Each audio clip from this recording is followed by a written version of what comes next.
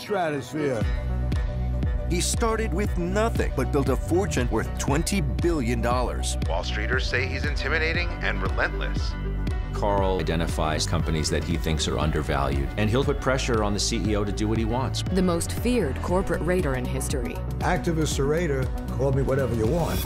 I made this money because the system is so bad, not because I'm a genius. What do you think, Drive? Trailer Party here. Just wanted to say thanks for clicking on the video.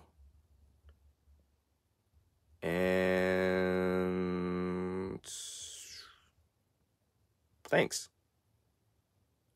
I guess subscribe and share with friends and family. Back to the video.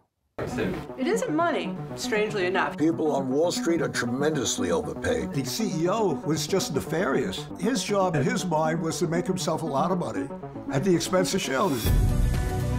We made shareholders literally $1 trillion. Is he an activist investor representing the little guy, or a corporate raider from Carl Icahn?